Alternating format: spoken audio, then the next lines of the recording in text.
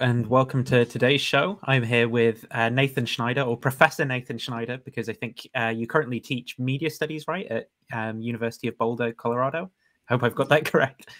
University of Colorado, Boulder. Boulder, sorry. Yeah, because I'm not a Native American. I don't, like all the locations and things are kind of strange to me in the word orderings.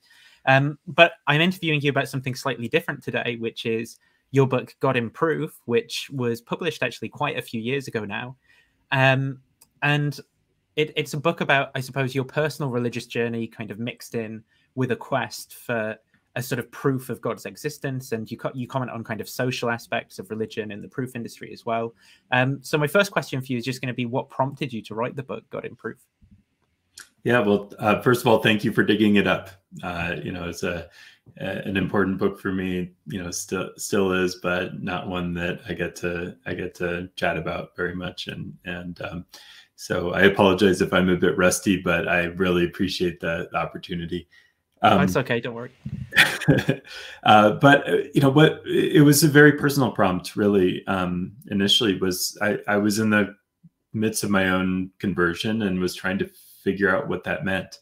I felt, the way it worked for me is the calling and the draw kind of worked ahead of my own comprehension of what was going on. I became a Christian and a Roman Catholic when I was 18. And I was just starting at university at that time. But I did not, I was not comfortable with what was going on. It was an uncomfortable process. It was a process that I didn't really understand. And trying to figure out how much I could understand, what people had understood in the past about the existence of God, about what reason can demonstrate, continued to be a question for me, not just an intellectual question, though it is intellectually fascinating in all sorts of ways, but it was also a question that was keeping me up at night. And at the same time, too, that was a period in the early 2000s when religion and questions about the existence of God were like very much in the public square. You had a very kind of a very religiously oriented presidential administration in the United States, driving controversial, kind of heartbreaking things like the war in Iraq.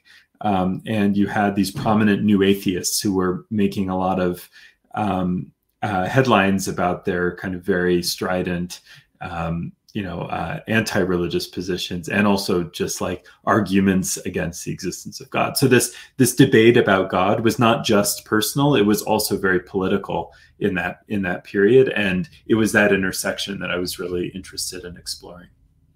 Yeah, it was interesting for me to read because the book is obviously written at a time that's like, I mean, I'm 25 now, but so most of my engagement, I mean, maybe when I was a teenager, that was kind of the landscape, but most of my engagement, I suppose, intellectually has been, very, very much after that kind of landscape has dissolved. People don't really think too much about, like the Hitchens and Dawkins and Harrises so more in my generation. It's very, very different kind of people that talk about these things. So it was interesting to read your book, and we can talk a bit later about, your engagement with some of these people like Alvin Plantinga, his retirement party and stuff. But the first question I've got then about your sort of personal journey in the book is, what drew you to religion in the first place then? So I suppose the easy theological answer would be God's grace or something, but yeah, and what in terms of the specific kind of historical causes there. I'll always use that answer, but also there's a kind of biographical piece of it too, which is just I grew up with an interesting kind of complex religious experience, from the Judaism of my father's side to being taught Christian prayers by my mother as a kid, but then at the same time watching her get drawn into a very powerful, beautiful path as ultimately a follower of a Indian guru named Ramana Maharshi, and so this kind of complex mix of things that I encountered growing up. And then it was ultimately actually through both of them that I ended up spending some time, in the middle of a hard period when they were actually splitting up, in staying at a Catholic monastery in Virginia, called Holy Cross Abbey, and the monks very kind of shockingly, in some respects, let me really share their life with them for a few weeks. And that was the beginning for me, where, again, it did not feel easy. It did not feel, this still felt very foreign, but it felt like something I could not say no to, starting at that point. And there was kind of no turning back. The calling just became really entrenched in that experience, even if, again, there were so many unanswered questions. But that it was really that monastic experience, that experience of being surrounded by people who had committed their lives so deeply to this path, that compelled me to ask, what is my path? Where am I in relation to this? And it seems like at this stage in your journey, I mean, correct me if I'm wrong, but proofs really weren't playing that much of a role. Kind of more the experiential side, right? Of working through whatever you were going through personally, and then maybe finding like peace in the monastery and stuff. And that the way that linked together is what at least I get the sense that that's what drew you in the book. I mean, you talk about some conversations that you had with a friend as well about these sorts of things that are going on. But I mean, is that right, that it's primarily, not the proofs that are like playing this role in your kind of conversion experience, or if that's the right way of calling it? Well, yes and no. I mean, of course, the draw, was emotional, biographical, all these things. But at the same time, there was also something very precious and even sacred about the rational. For me at that point, that during that period, for instance, I jumped into my first semester in college. I took a course in advanced deductive logic, which I should have waited a little longer. But I was, there was something kind of magical about that way of thinking, that possibility of knowing something beyond not even a reasonable doubt, but for sure. And the course, of course, ended with this famous incompleteness theorem of Kurt Gödel, great logician of the 20th century, and it poses this paradox. On the one hand, this work of incredible mathematical and rational reasoning, but this achievement that also demonstrates this kind of incompleteness of a logical system, and that always that paradox is something I was wrestling with throughout. Is on the one hand, the sense that we can achieve remarkable things through rational thought, but at the same time, the further you take rational thought, the more you recognize, oh, actually, there are profound limits to this. And it was that paradox throughout that I was wrestling with. I'm the sort of person who does not, separate the emotional and lived experience from the rational. I'm a kind of live in libraries, love to understand deeply whatever is drawing me, and so it was impossible to separate the two. And even in the monastery, the whole time I was there, at that point I was just reading, and I had a monk in particular who's just feeding me these incredible ancient mystical texts, and the so the rational side was always there. It was how I was processing what was happening in me spiritually and emotionally and beyond. So in the book, you sort of describe becoming a Catholic and your specific, you're specifically being baptized into the Catholic Church at Easter, which is what happens in Catholicism sort of every year. But you also describe at the time, that I don't want to put word in your mouth, but that you weren't kind of fully sold on the whole thing, right there, and almost like maybe a sense of deflation after the experience, that it was like, well, then you just kind of left and life continues as normal. Do you want to just speak a little bit to that experience of being baptized into the church and how you kind of process that whole thing? Yeah, at that time I didn't feel like I had a choice. I felt like not because anybody coerced me. I mean, to the contrary, everybody around me was more likely to ask, "What are you doing and why? What, are you okay?" Right? Nobody was compelling me, but I felt this kind of inescapable call. But at the same time, it really took about 10 years for me to feel comfortable in that call, for me to be able to say, I'm a Christian, I'm a Catholic, without kind of internally cringing in some way. Like, am I really? And that's the path God had for me, right? That's the path I needed to follow in some respects. Others have a different way, have a different experience. I tend to see sometimes, like, a lot of other Catholic converts these days, are people with like this incredible sense of like almost excessive certainty. I did not have that problem. I had to really wrestle with it. And I'm grateful I did. It was a period that I worked through and that I came to another side of. There's always more to work through, but that constant self-questioning is not something I experienced in the same way as I did then. But it was that place of constant self-questioning that compelled me to do something as absurd as try to write a history of of the quest to prove the existence of God, because I just needed to know all of the proofs. I needed all of them. I needed everything I could get. And so it was that uncertainty that that compelled me into into an otherwise absurd task that wound up in this book. Did any of the proofs solve that problem for me? Did writing the book solve that problem for me? Not really. In many respects, it was other things. It was just it was much more just experientially coming into contact with people I experienced as saints, as people who were deeply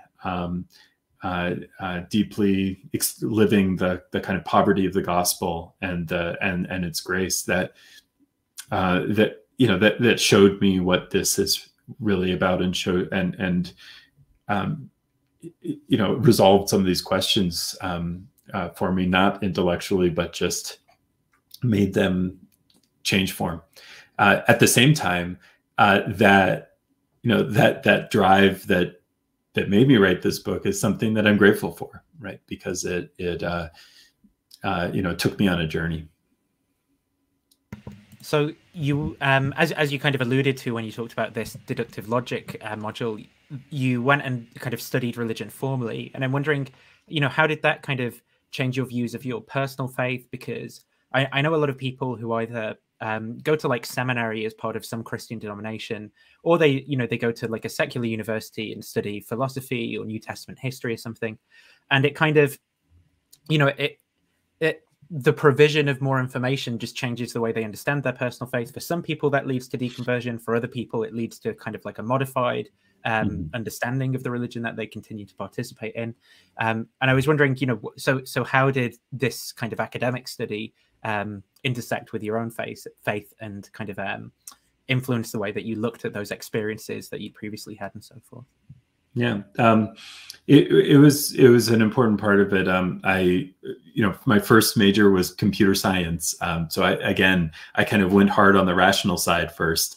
And then, I realized, okay, I could do this. I could like pass these classes, but, I wasn't doing well in it, and I, it's still very much a part of, what I do now. I'm grateful I did that. But then I ended up really doubling down and focusing on religion, which was wonderful. But it was a secular program. It was a place that generally lots of people end up going because they're in some way alienated from their tradition. And so in a sense, I was an outlier. There was, maybe one professor who, I could really share a sense of faith with a closed door. And, it was not part of what that department was about. It was at a secular university. And in a way, I felt more comfortable with that because of my own upbringing. I didn't feel like I could assume, you know, a Catholic context, for instance. I didn't really want to go to a Catholic school. I felt like I was better suited at a place where, you know, where many traditions were present. But at the same time, there was sometimes an excessive skepticism, both in, you know, in undergrad, and then I went to graduate school for religious studies. You know, there was often this message that, like, the people who take, for instance, arguments about the existence of God seriously, you know, are, you know, that was resolved years ago and they're all dumb.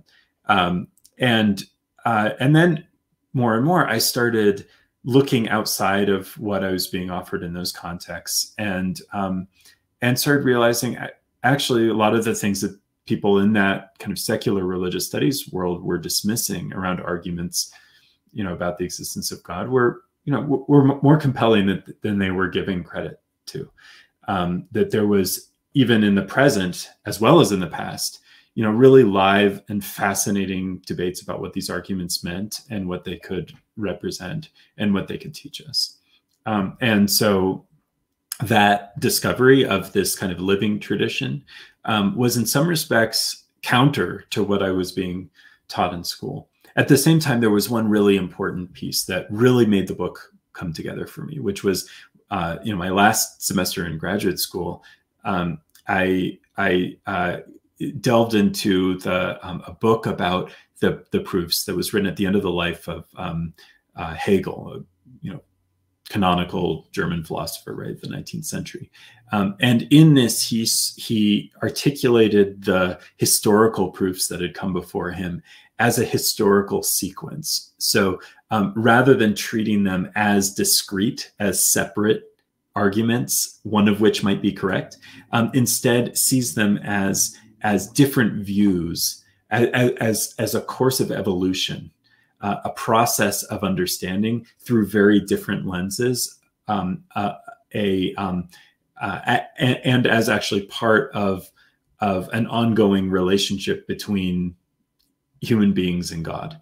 And that way of seeing the proofs as actually connected rather than being these kind of discrete events was really eye-opening for me, and became, in some respects, the philosophical basis of the book. This recognition that these arguments are not just what they say they are, that they're actually part of a bigger story.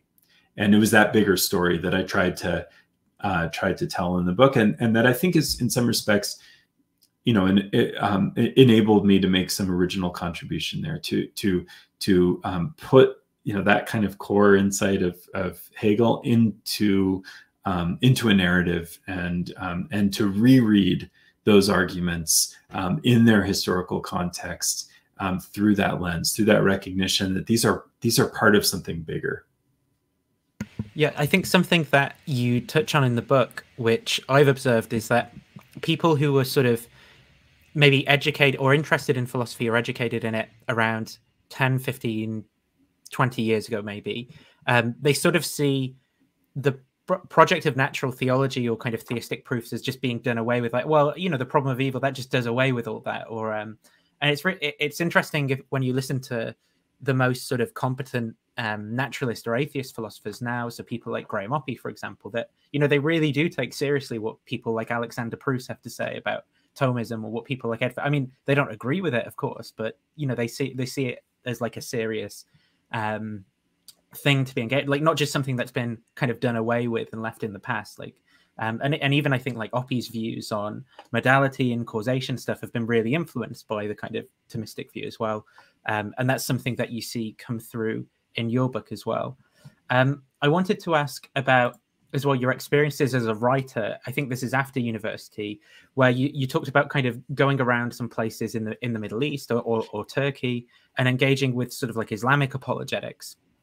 And I think it was intelligent design that was the sort of specific big thing at the time. So now I think this has kind of died out a bit, but at the time this was quite big. The sort of attempts to specify what design might mean, you know, in this specific way, and then maybe kind of scientifically talk about how certain things would sign. I mean, maybe to preface all this, so what were you doing as a writer of religion that kind of led you over to I think it was Turkey in the book, but I might be wrong about that.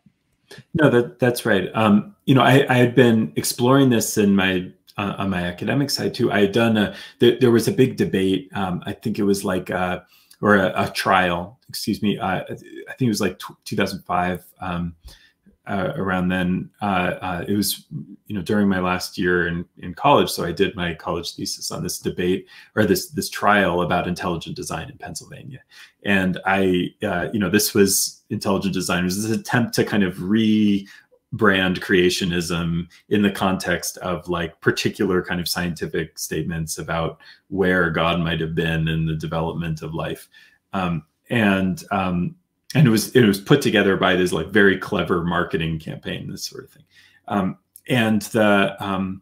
You know, what I became fascinated with in looking at that trial was the way in which this debate was not really just about intelligent design. It was not about the specific scientific claims. There was a performance at work here, and you could not understand what was going on in Pennsylvania there without understanding the history that had led to it and the stage that had been set before it. Same reason, you know, same way you can't understand why, you know, the great kind of political populist of the Democratic Party, William Jennings Bryan, was the one who stepped up to defend creationism in the Scopes trial in the 1920s, right? This was integrally connected with, you know, his role as a populist politician fighting the gold standard, right? I mean, it's a historical thing, and one way to understand that historical specificity was to go to a different context. And you know, I was fascinated by this figure who was known as, still sort of is, Harun Yahya in Turkey. Who was the kind of lone leading creationist figure in the Muslim world, and he had some links also with the U.S. intelligent design community. And what was striking was that whereas in the U.S. at that time, you know, creationism and intelligent design was like this live wire that was highly controversial, and lots of people were getting activated about it. In the Middle East, people kind of didn't care. Yahya wasn't just trying to advance this campaign. He was trying to get people to care about this whole question to begin with. And that made me, you know, recognize that this, you know, so many of these debates cannot be understood without, you know, the historical precedents, you know, that in the Middle East, you know, I went to a department of biology, asked different professors in Jordan, you know, what they thought about creationism versus, you know, evolution, whatever. And you know, they all had their personal opinions, but they never talked about it. You know, just had not really come up because in the Middle East, there just had not been the same history of anxiety about this topic as, for instance, in the Anglophone world, where we had, you know, this very, very strong movement of, you know, as you put it, natural theology, that had to do with like the economics of being a scientist in early 19th century Britain, that like to be a scientist, you either had to be an aristocrat or you had to be a pastor. And so there was this strong incentive for linking scientific activity with religious activity, to the point that they kind of overstepped it, got over their skis. Darwin comes out, challenges that whole model, challenges that way of understanding the world, becomes highly controversial. You know, people other than Darwin, you know, step up the debate. It becomes this thing. It becomes this controversy. Whereas, you know, for instance, centuries earlier, St. Augustine, you know, warned in the Confessions, in the last chapter of the Confessions, like, do not take the book of Genesis literally, you will get yourselves in trouble, right? So it didn't have to become a thing. And that was, again, you know, such an important piece for me in constructing the book, is being able to insist that, you know, as powerful and interesting as any argument about the existence of God is in isolation on its own terms, we have to understand it in a historical context, and that the choices being made, the types of strategies being used, the motivation for these arguments is always grounded in the life of the people doing it and in the histories that they inherit. And that if we detach the arguments from those things, we are missing something not only intellectually interesting, but actually maybe spiritually interesting. Maybe we're missing some of the deep truth that is actually possible to find in these arguments if we treat them just as logical artifacts. Yeah, that it sounds like there's a deep kind of influence from what you read in Hegel that are kind of coming through in your own approach, right? Where you're kind of looking at the way the ideas worked itself out through time, as it were, and looking at all those things. I think I don't know. I don't know if this isn't a question I pre-planned, so this might be a little bit off topic, but it seems to me that in a lot of the contemporary sort of debate that people maybe on both sides want to overlook some of those historical details, because the idea that some people are kind of putting forward is, well, like reason is reason or truth is truth, and so I don't really I want to remove the argument from any of these kind of historically contingent facts and just talk about propositions that are truth after something. And this rhetoric even comes from the religious side sometimes, because it's like, well, look, I just want, it's the true propositions that demonstrate, they conclude God exists. It follows logically and inescapably. I mean, maybe we can talk about this a bit more as it comes through from the kind of apologetics industry that you talk about visiting, and how they view arguments as opposed to this kind of maybe more nuanced way of looking at things that kind of you went about. But before we kind of move on from the intelligent design stuff, that you talked about, was it a zookeeper who you talked to who hadn't heard of evolution before, and you kind of told him about evolution, and then he came back the next day and had something to say? Could you just briefly kind of tell people that kind of story and interaction that you'd had when I think you were asking him, is evolution compatible with Islam? Yeah, it was just one of many encounters. This was in Jordan, and it's just striking how much raising a question that at that time in the United States was a major public question, and that anybody reading the news had to have an opinion on, that just was not a question, and that here was somebody who had to think about it a little while and then came back with a conclusion the next day, and a kind of ad hoc argument that he had come up with about, well, I draw the line at humans, right? And it's, any of us would do that about something that, an interesting question that we just had never really thought about before. And it was the fact that it was a kind of original thought, question for him that struck me, that he didn't have a pat answer like anyone who, might go to a mega church in the United States at that time might have. But on that point about detaching, I do think it's true that a lot of, particularly in the proof industry, I saw both on the atheist side and the kind of apologetic side, in the US, I was seeing a deep interest in trying to reach truth with a capital T. And the idea that there was just no patience for the sense that, oh, these are historically interesting. And you ended up with some pretty weird stuff. You mentioned Thomism earlier, St. Thomas Aquinas. You would end up seeing people either using or challenging Thomistic arguments about the existence of God in a way that's interesting, because they were leveraging these arguments to advance the claim that God exists. And in some respects, they're useful for that. And if you read his chapters on the existence of God, it does seem like they do that work.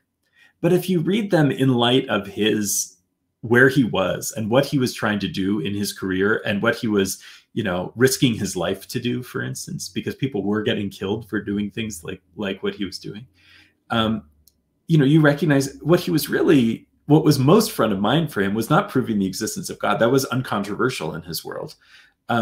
What he was interested in was synthesizing, the arguments from around the Mediterranean. That was the real hard job that he understood himself as doing, was making classical knowledge and Islamic knowledge and Jewish knowledge safe for Christians. His arguments resemble profoundly the arguments of Maimonides, the Jewish philosopher, who in turn drew arguments from the Muslim world in which he lived. Thomas was reading both of them. So it's, you are reading him profoundly out of context and missing what was important to him when you simply try to apply those arguments to the context of the early 21st century and argue with new atheists with them. That was not what he was doing, and you miss something profound about what he was doing when you take that ahistorical approach. And actually, the more I realized that, when I read Thomas alongside Maimonides, that was spiritually very profound for me, because in some ways it was more profound than the arguments themselves. The recognition of what he was risking, people around him getting burned at the stake for doing similar things, and that he was trying to synthesize this conversation among traditions across the Mediterranean at that time. That to me is a spiritually profound thing, a spiritually profound quest, and you miss that. And almost every account of Thomistic arguments that you see misses that you see written in the last century, misses what he was actually trying to accomplish there. That's interesting. I think it's sort of the idea of that truth with a capital T being kind of weaponized by both sides, in the sense of, you can kind of say, well, look, I'm just concerned with truth and these arguments, or whatever. And it rhetorically does a lot of work then, because it seems like you're the objective one or whatever. And I see, atheists do this, but they tend to take like a weird kind of almost like Randian objectivism about reality. And I'm reading a book by a guy called Stephen Hicks called Postmodernism Explained, which is just, it makes these bizarre historical claims about like Kant and Hume being anti-Enlightenment thinkers, and the people being like pre-rational before the Enlightenment, and no engagement with thinkers like Plato or all the kind of nuance that exists. But the point is that this idea of, well, I'm just concerned with truth, and that leads me to like secularism, science, and so forth. That's one side of it, and then the other side of it is the kind of religious approach of saying, well, look, I'm just concerned with proof. I've got which of the premises in my 27 premise, neo-Aristotelian argument for God's existence do you object to? And yeah, I think what you're describing, maybe from the point of view of a religious person, is that instead searching for God becomes this kind of murky synthesis of engagement with, like, with historical figures, and with trying to understand things and bring all this stuff together. Not like this kind of, there's just some set of propositions that you have to discover, but it's actually like a boggy intellectual task that it means like you have to get to know the thought world of these different times and translate that into your time and stuff. So it's interesting hearing you talk about that. So you talk about going to California as well. You've kind of got a map with where you go to like Ray Comfort's Living Water Ministries, and then you go down to Biola, and then you went somewhere else. So first off, like, why were you doing this in the first place? And then can you kind of talk about, how this apologetics world, or you call it the proof industry, I think is the chapter in the book, how that kind of differed from your previous engagements with proofs for God's existence? Well, it was really helpful to see the kind of economics and the business of proof that had evolved at that time, where the people who were the kind of eminent figures arguing, in this case largely on behalf of the existence of God. Though, for instance, I also had a meeting with Sam Harris there during that trip. It was important to see the worlds in which they immersed themselves, to recognize that these were part of they were part of a business model. They were part of a broader picture. They were part of a world of disciples, a personal style, and also just a kind of a part of that kind of deeply Californian life world. That these things were mixed up among like the TV studios and the this is part of, the rest of the kind of Californian picture. And part of a history, that Biola was ended up becoming located in the town that was like the first planned community in the U.S. That this stuff was inextricable from other elements of American culture, and that they were kind of being made manifest together. It was just also so important to see the kind of interpersonal world of some of these figures. Someone like William Lane Craig, for instance, a very prominent debater.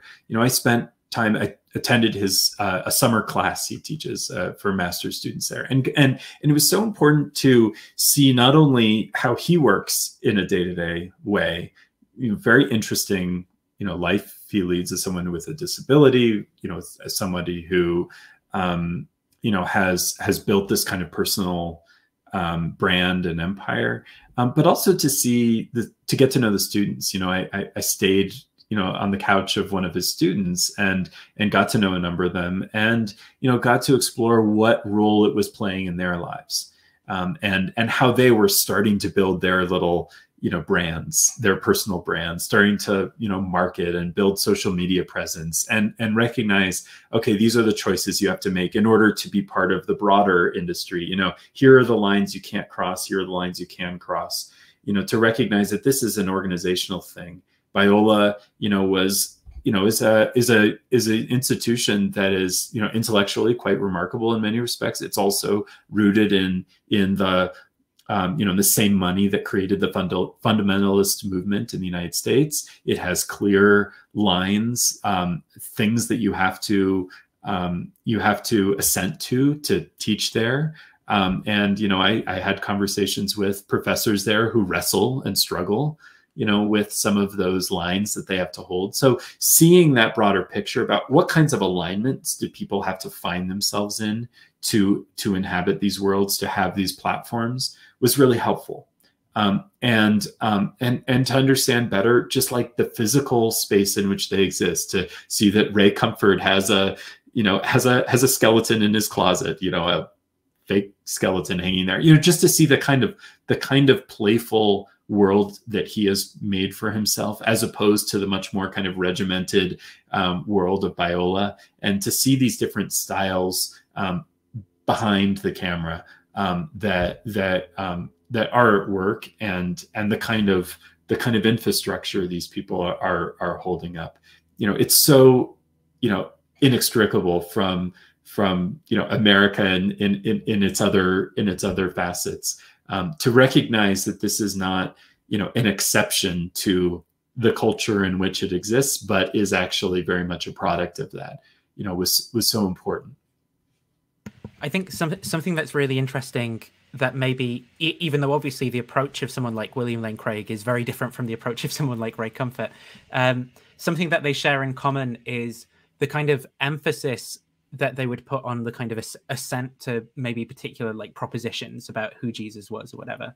And I wonder, because you have quite a nuanced take on religion and religious life, like how do you view their project? Do you think that they're like a good thing for religion in general, if they're sort of going, if Ray Comfort's going out there having these conversations and they convert people, or if even if people get like obsessed with the apologetics industry, as it were, buying all these apologetics books, but if that's helping people to assent to those propositions, is that a good thing? Or is this in some way, according to you, maybe like in conflict with what it means to have an authentic religious life, because it's about something other than, maybe what's important to Christianity? I mean, what are your thoughts? Yeah, well, one of the things that was striking for me was like, going into these spaces as a Christian and feeling, not getting a lot of spiritual nourishment from this stuff. And that was a kind of paradox I had to wrestle with a lot. Was, in some respects, I would connect more with the Sam Harris and, you know, Richard. It was heartbreaking when I interviewed Richard Dawkins, because this was a person who had great influence on me as a kid, reading his science books. And the fact that I had interviewed William Lane Craig and that I was a Christian, you know, he turned on me in the middle of the interview and said, you know, what side are you on? And I was just like, do you have sides, to see the world way that of viewing way? it? Yeah. And you know, and it was a difficult question for me to answer at that point, because, you know, being with William Lane Craig and Ray Comfort, these were not people, you know, these were not the kinds of people that had drawn me into the Christian faith.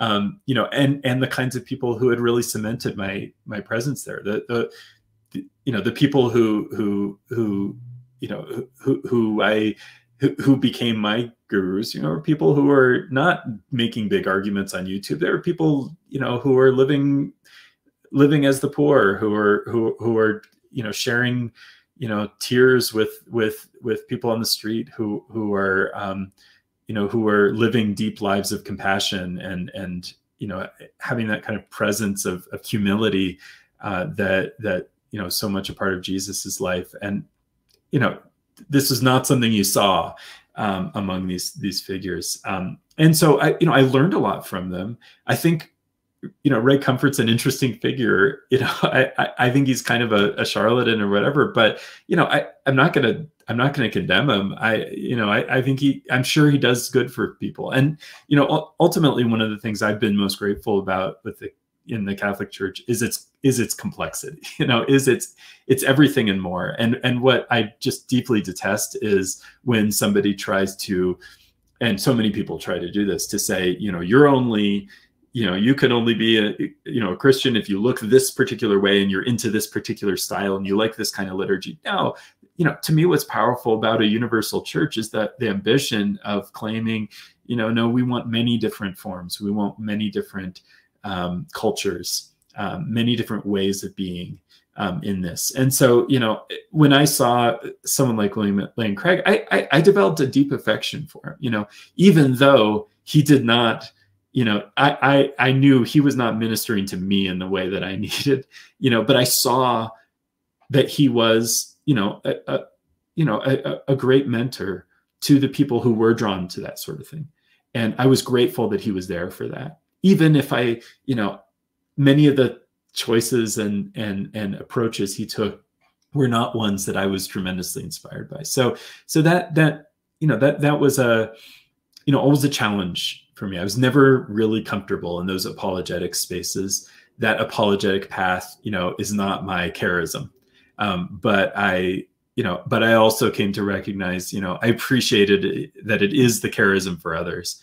And you know, just kind of stood in awe sometimes of the skill and capacity and rigor that people had found in following that path. So something that you talk about in the book as well is this kind of connection between the apologetics and the amount of money, I suppose, involved in it and so forth, but also this renaissance of Christian philosophy, as Craig likes to call it. And obviously a lot of this has its root in some particular figures like Alvin Plantinga, and you went to Plantinga's retirement party, and then you went to a few conferences for these for these like Christian philosophical organizations. I wonder if you could just speak about how what I suppose it's slightly different from kind of going to the apologetics places, but it also gave you a different perspective on proofs and the state of contemporary Anglo-American analytic philosophy of religion in Christian circles. Yeah, it was really revealing to me, again, because I had been told in school, you know, that these, you know, kind of the particularly Anglophone kind of positivist approach to argument, you know, was kind of a dead end. And when I went to these conferences, I was struck by just the rigor and creativity of what people were up to. You know, Alvin Plantinga's arguments are really creative. You know, they're beautiful in the way in which they take surprising paths. And he's just an interesting thinker. And, you know, and became known as such in secular contexts as well. And there were a bunch of people, you know, like that. not all of his stature or his capacity, but, there were interesting questions being raised. And then there were some non-interesting questions, but that's the same, it's like that at any conference. I mean, another thing too, that I really appreciated was the sense of, that I'd been to a lot of academic conferences by that point, but there was also like a kindness and a camaraderie in that circle that, it was really striking to me. So I was just fascinated by that academic life world, especially because I had been in such a close one. I had been studying philosophy of religion, of a different sort, much more of the continental tradition, much more focused on interpretive approaches rather than rational arguments, and so I'd been close, but I just had not seen this particular world, and just thought it was a fascinating space, and a space of clear vigor and momentum, and so just seeing that at work was remarkable. Also to see the very strategic ways in which that world was being developed. This was not an accident. It was part of an apologetic project. There were a number of organizations that had kind of invested themselves in supporting the development of this, from the Biola University itself to the John Templeton Foundation, and other kind of very intentional, very strategic choices that went into cultivating that culture that I had seen, and that really drew me into I became very fascinated with the kind of strategy of intellectual life. How do you build an intellectual movement? And this was something that seemed to me they had accomplished quite successfully, in layering both popular outreach, the YouTube videos, the DVDs, this whole kind of apologetic program with this like philosophical program. And I saw all those levels and saw how they fit together. And that was remarkable. I mean, the fact that whenever they have an academic conference, they also have a massive popular apologetics thing. I went back to my kind of secular religious studies world and said, did you know what, the Christian philosophers are doing? Whenever they meet for academic papers, they also put on a huge show, at a megachurch, and people are just like, that is amazing. That is an incredible piece of like intellectual, strategy that you just don't see in other contexts. So, I really tip my hat to that. And still, I'm back in the academic world now. I don't see anything like that in media studies. We don't do that. And maybe we should. Right. So I've got a couple more questions, and hopefully they'll come in under the sort of 10 minutes or so left, or 5 minutes or so, actually. So maybe just this one, if it goes over a little bit. So what role now do you see philosophical reason and proofs as playing in your religious thinking? I suppose as the upshot of finishing the book and then having a few years since. It's really played in some respects, a small role, in the sense that, I understand, as I've said, my faith is attached much more to, a kind of social world, a kind of visceral experience, experience of poverty and commitment and grace. At the same time, again, I'm still that person who wrote this book who wants to understand stuff. And I am so grateful for the journey that it took me on, the kind of catalog of proofs I have in my head, but also the catalog of human experiences. Because what I saw looking at the proofs through the lens of history and through the lens of biography of the people producing them, it helped me to recognize that reason is a part of a bigger picture of a human being and of our social worlds, and that reason is always enmeshed in those other experiences. And so the quest to solve a problem like religious faith with reason alone, you know, and people have been saying this for thousands of years, so it's not like this is an original thought, right? But that, you know, I had to learn it my own way, right? And that reason alone is not, you know, you know, is kind of walking on one leg, and at the same time, it is, you know, it is an important leg. We need that piece, and that when we recognize those arguments as part of a broader picture, I think they're all the more beautiful. We are impoverishing our understanding of our religious inheritance if we look at those arguments simply as abstract reason. When we see them as being part of a world of faith, a world of experience, a world of community, they actually become much richer. You know, Anselm's argument, his famous ontological argument, didn't make any sense to me until I started really focusing on the emotional character of the book in which they appear in his other writings, and recognizing the way he loved. You know, he was a deeply affectionate person. It is an argument that makes more sense when you understand the love with which it is written. Similarly with someone like Aquinas, you know, when you understand what he was really risking in trying to bridge cultures, those arguments suddenly take on, to me, a more Christian character. You know, Christian tradition has always warned against reasoning in the abstract. You know, St. Paul warns against this, you know, against, you know, the Greeks doing their endless, you know, their endless reasonings. But when you see these arguments in the context of risk, you know, of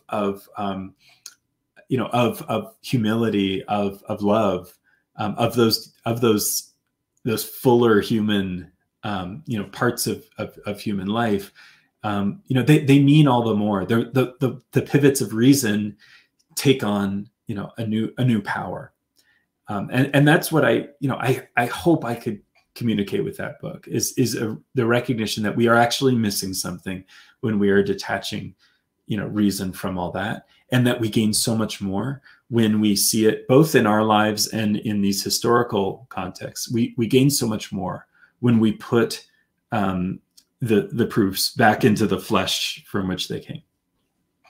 I appreciate that, and I think that's something that I particularly liked about the book, because I've, you know, I'm an epistemic agnostic myself, but I have a deep sympathy for the Christian tradition. But I found that the more and more, you know, that I've sort of read in philosophy of religion, it's not like I feel like I've, you know, I kind of grasped the way that reality fundamentally hangs together any better as a result of that. And I think, you know, recognizing the limits of reason, but how the way I think about things is interwoven with my experiences as a person, and all sorts of other things.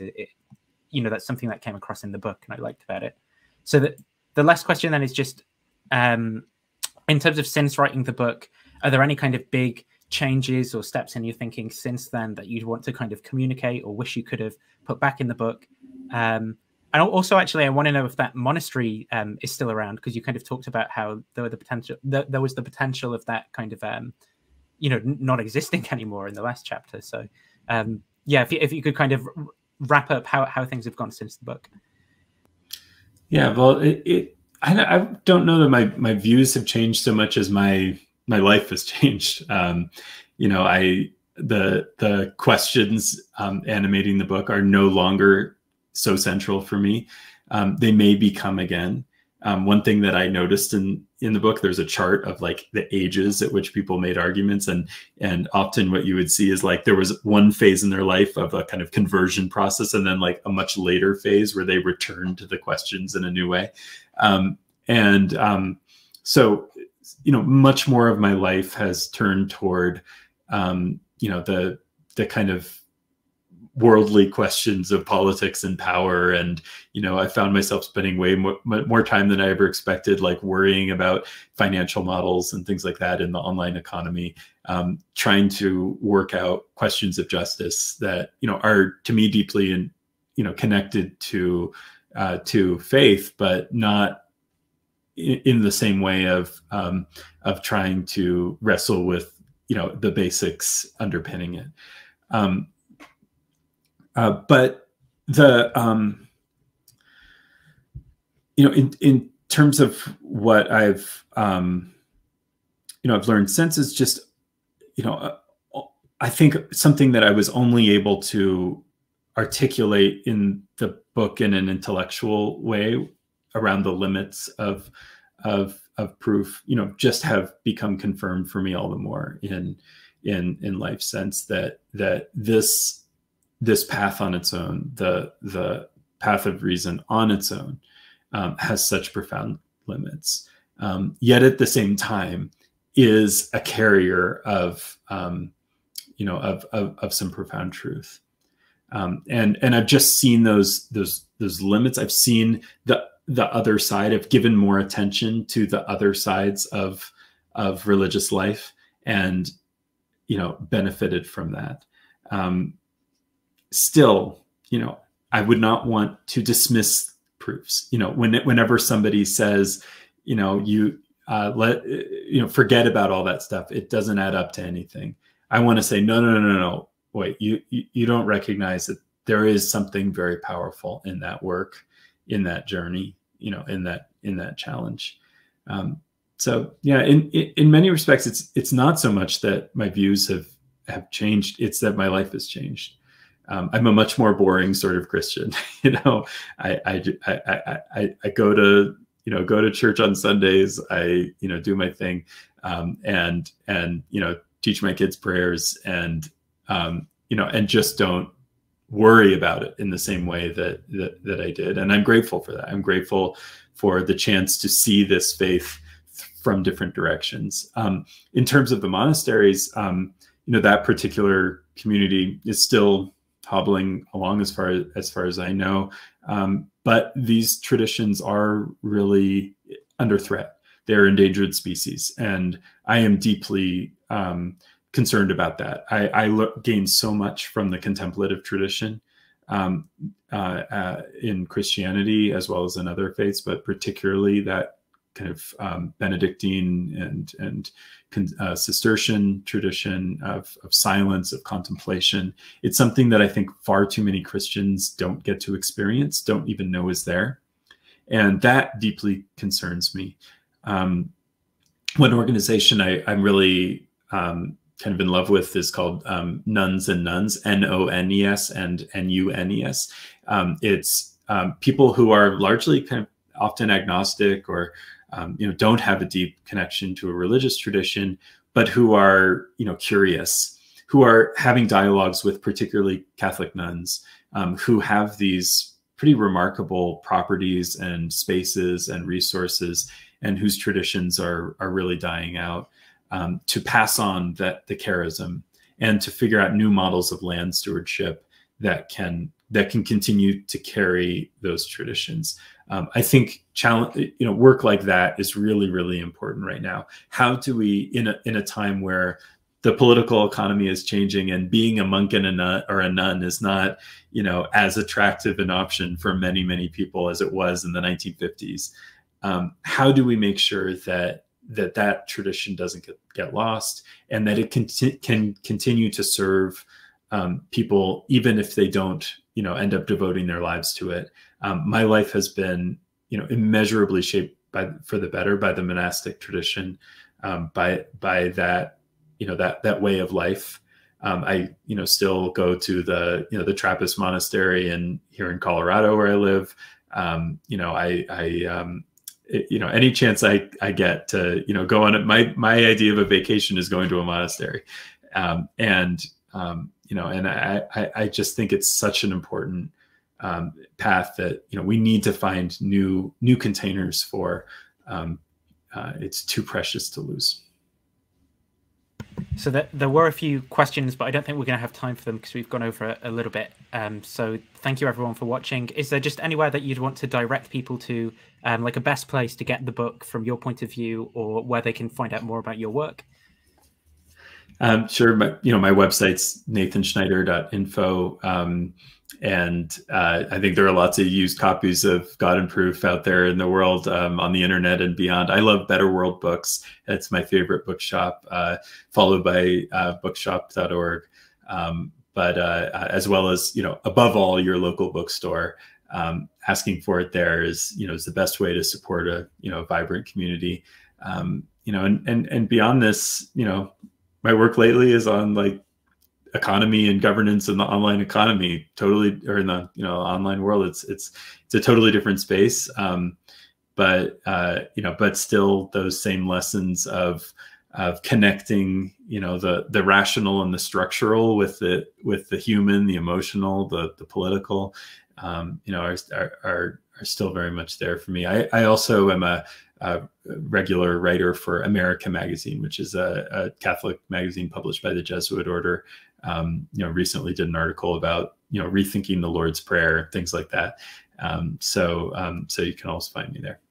But thank you so much for the opportunity to revisit this project. It's something that that means a lot to me still, and that I hope will be of use to others. Yeah, no problem. I really enjoyed the book, so thanks for writing it. I'll end the stream there.